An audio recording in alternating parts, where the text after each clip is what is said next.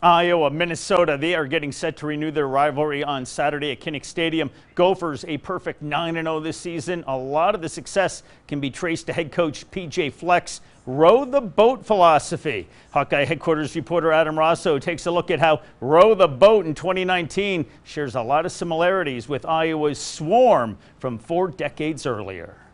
On the surface, Minnesota's row the boat mantra and Iowa's Swarm concept don't appear to be all that similar.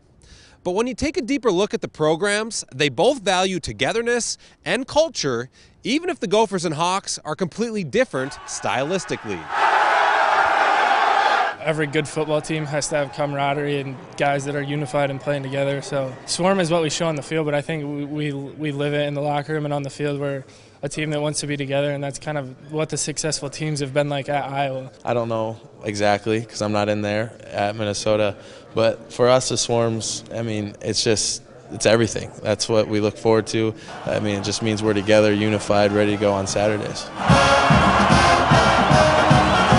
You know, you can have a slogan, but if you don't have the right message with it, you know, it really doesn't mean much. So, you know, I don't know what else they're saying about it. You know, to them, you know, obviously it means to them to make sure they're all going in the right direction.